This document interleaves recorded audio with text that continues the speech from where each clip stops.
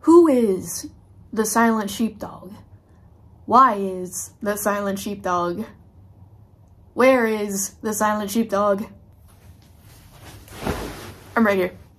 Sorry, I'm just being stupid. I'm just letting you know, this is probably gonna be a long video. So strap in, grab some popcorn, and let's get to talking. So every time my username comes up, the Silent Sheepdog, people ask why, or they laugh, they think it's funny. I always get the question, you're a voice actor, why would you choose the name The Silent Sheepdog? That will be explained. 2019 or later. I can't remember exactly. My whole life in the past, God, like 5 years is a blur. I created a TikTok. I wanted to rebrand. I wanted a different name and I wanted to serve a purpose. So I created The Silent Sheepdog on TikTok. I started from scratch. I had 30,000 followers. I thought they'd come along. They did not. So I'm rebuilding from scratch. I've been rebuilding since then. And yeah, so I created the YouTube account shortly after, I believe. The reason why I created The Silent Sheepdog was because I wanted to serve a purpose. I wanted The Silent Sheepdog to stand for something in itself and in the name. If you don't know by now, because I do bring it up often, I am a Christian. I guess the best way to say it is recommitted or reformed Christian.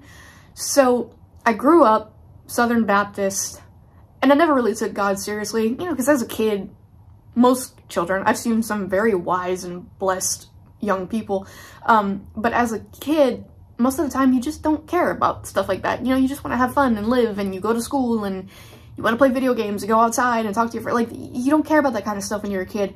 And I went to church. I didn't like it. I hated it. I hated church. I was always an outcast. I was an outcast in my life. I was an outcast in my friend groups. I was an outcast in church. Yeah, like I get these people who are like, oh, Christians are terrible people and this and that with church. Like, guys, they do it to their own kind. Like, it's not just non-believing people. And these were people who knew my family.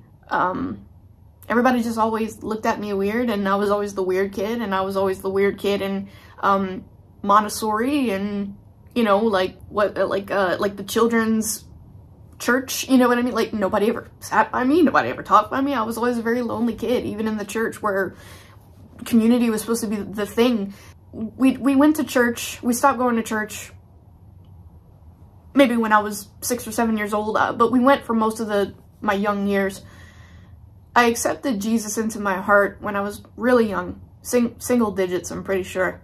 Yeah, because it was before my parents' divorce. So I was younger than 8. And honestly, I didn't have to. I just did. Like, as a child, I was like, this feels like the right thing to do. So I did.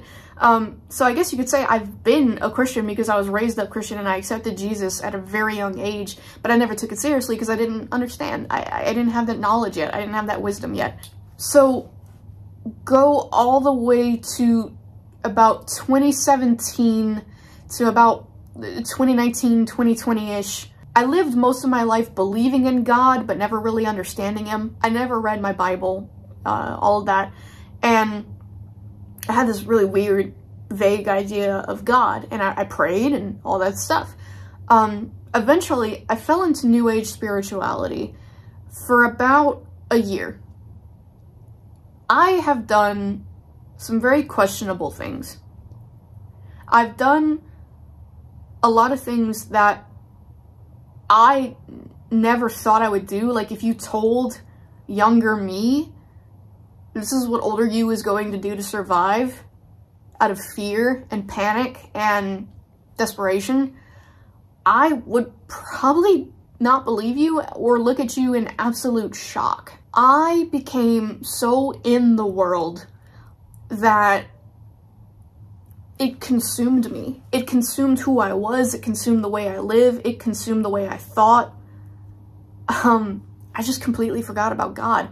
And eventually I fell into New Age spirituality and, you know, crystals and bowls and all of this stuff. Like, I got in, I wouldn't say I was like deep, like I wasn't doing like rituals and stuff, but I believed in the universe, and I thought the universe was God, and God forgive me, this is just a testimony, but I believed the universe was God.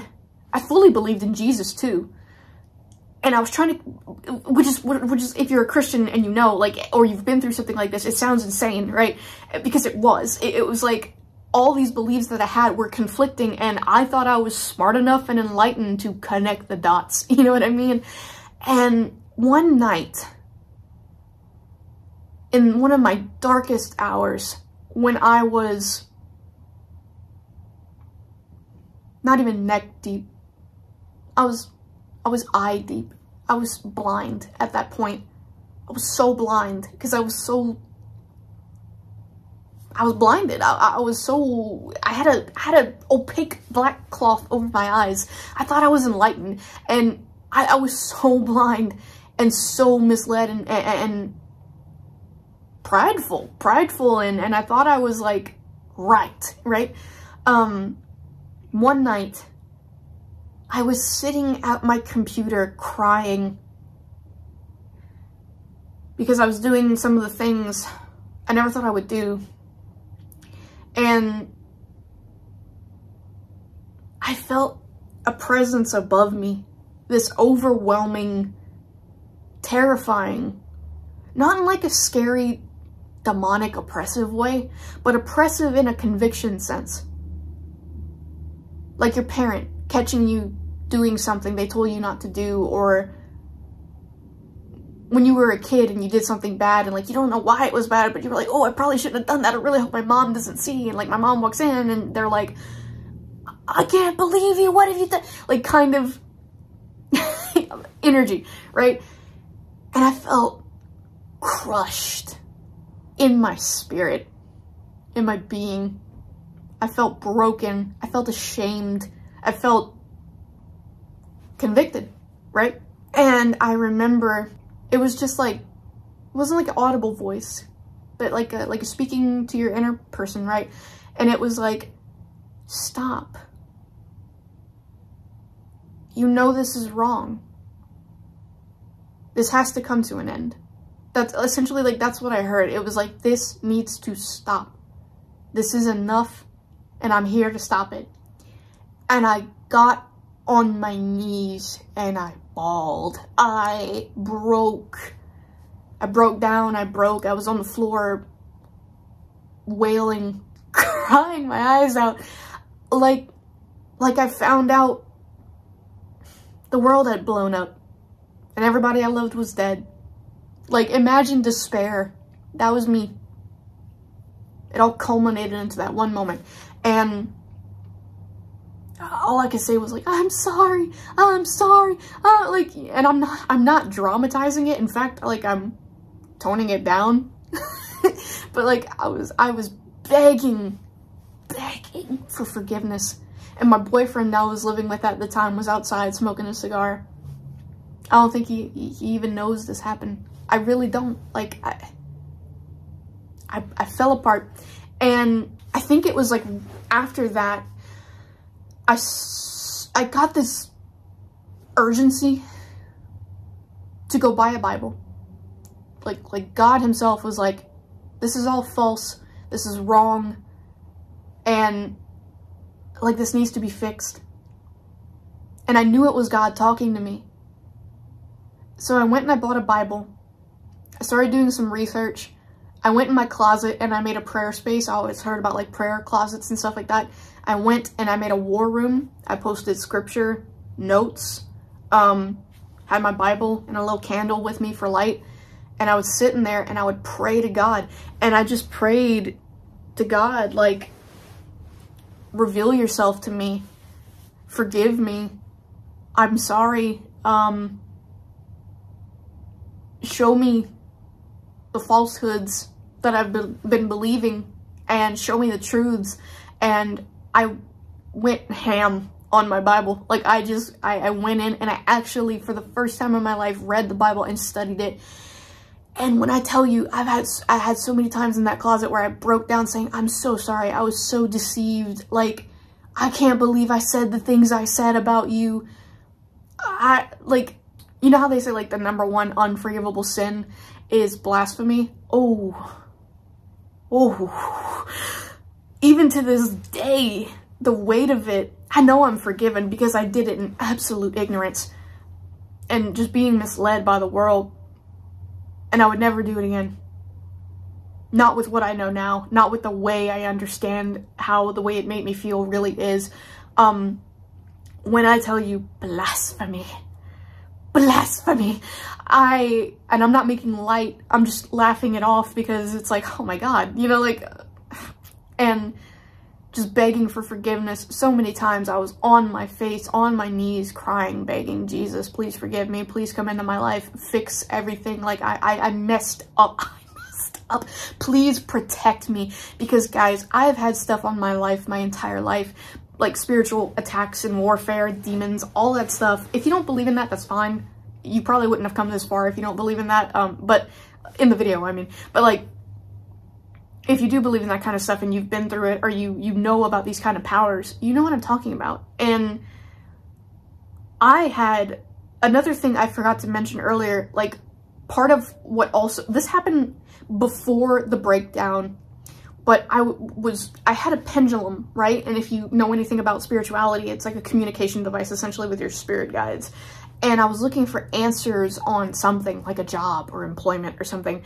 And I had essentially communicated with demons, possibly even the devil himself. Like, I know that sounds crazy, but I got yes answers to very evil,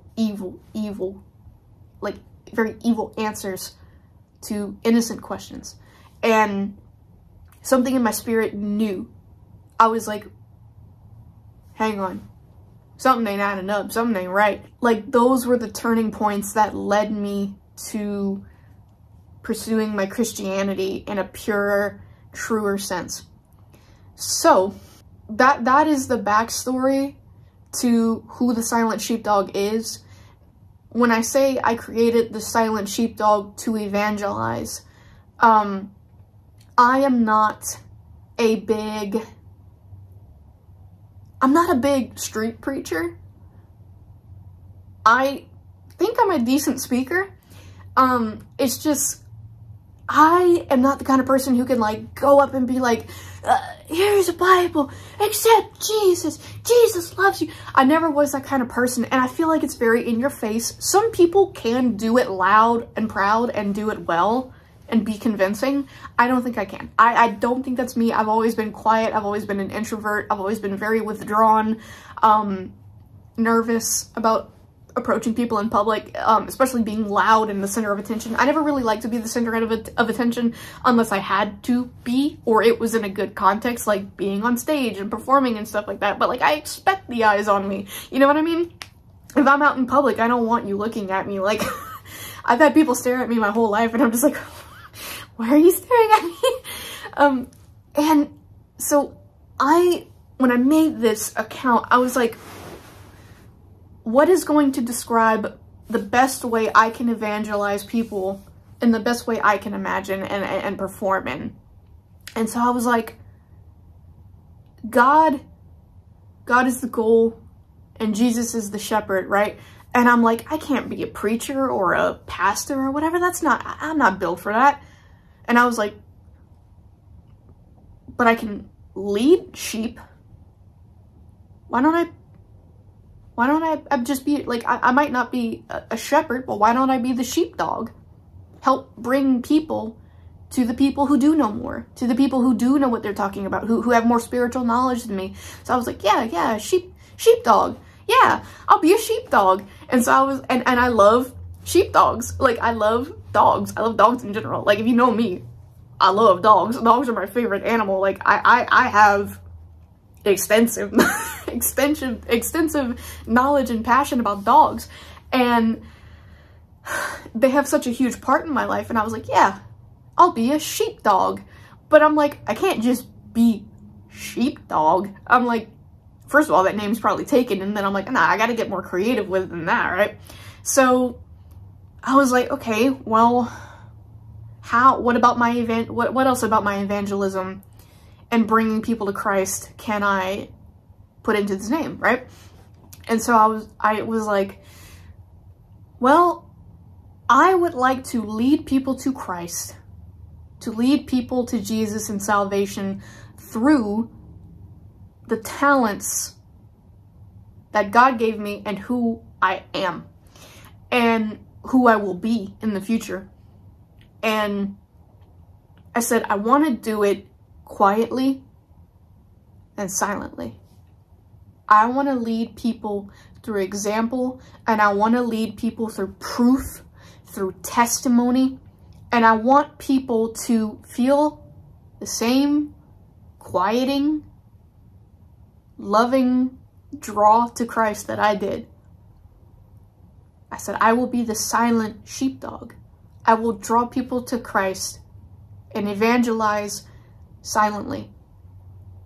And that's how I came up with the silent sheepdog. Like, I guess I made it, I mean, we're like 17 minutes in, so I guess it's kind of a big story, kind of not. It's mostly just a lot of backstory and context leading up to it, but like, literally in that moment, that's how I came up with the silent sheepdog. I wouldn't say it's like deep, but like, that's why.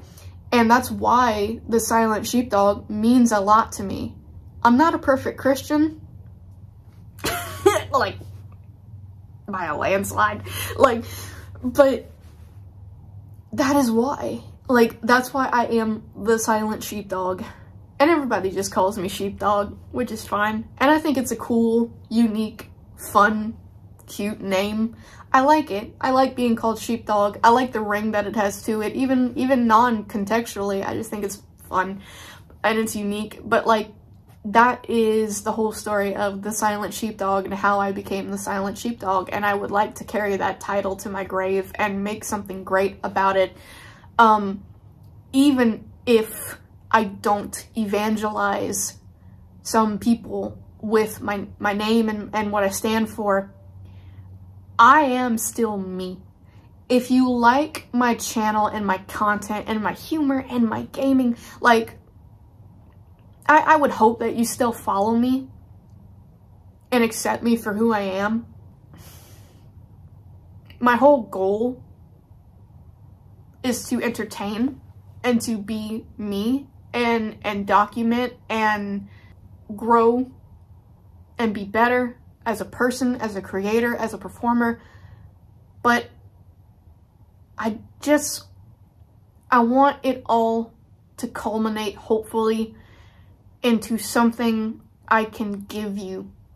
If you are a non-believer, if you are somebody who's on the fence about God, if you were like me, where you were a misled or misinformed Christian, or maybe even you're just a Christian looking for hope, and I don't know, like, you're looking for something, right? Like, I just hope that my life can be a living testimony for that.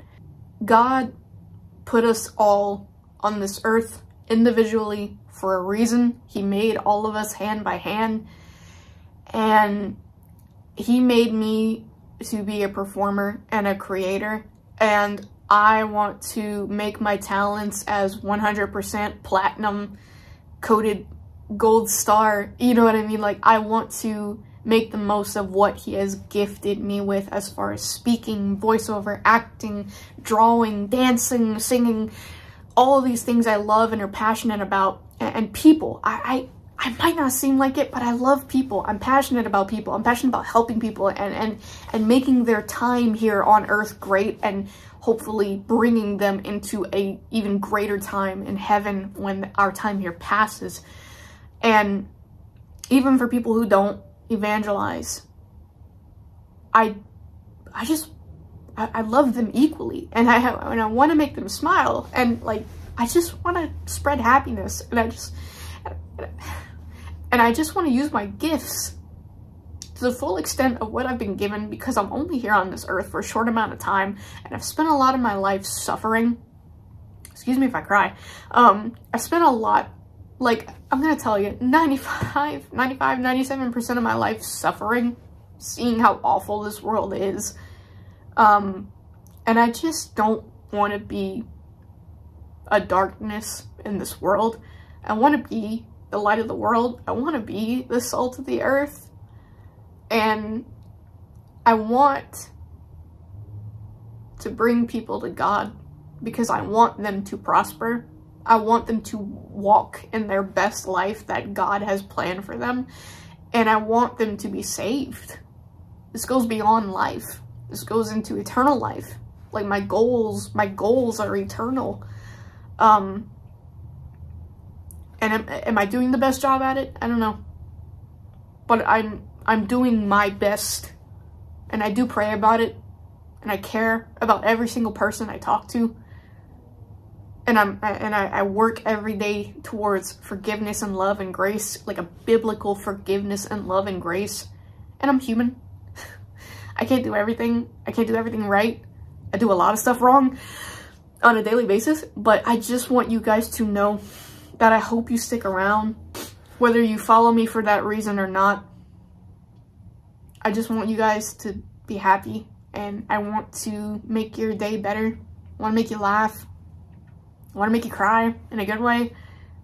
I want to inspire you. I want to help you get saved. I want to help you prosper. But yeah, I think I'm kind of repeating myself at this point. But from the heart, no script. All I had was notes just to kind of help me organize my thoughts a little bit. But most, that's all that was. I haven't even really been looking at them. I've been speaking purely from the heart and just context and story. But yeah, so now you know. Now you know who the Silent Sheepdog is and why the Silent Sheepdog is. So I hope that answers your question. But all in all, every day is a new day. And thank you for sitting here for about 20 odd minutes watching. Thank you for listening to the whole story if you did. I hope that it inspires you. I hope it answers your questions. And I hope you stick around. Even if you're not a Christian, I welcome everyone. I welcome Satanists, atheists, Muslims. I don't really know a whole lot of other religions. Buddhists, Hindus. Wherever you come from, you are welcome here. You're welcome on my channel. You're welcome to stay. You're welcome to enjoy. I welcome everyone. So you're welcome to stay, and I hope you stay, and I hope you have a blessed and beautiful day. And yeah, go with grace, and I will see you guys in the next video. Bye.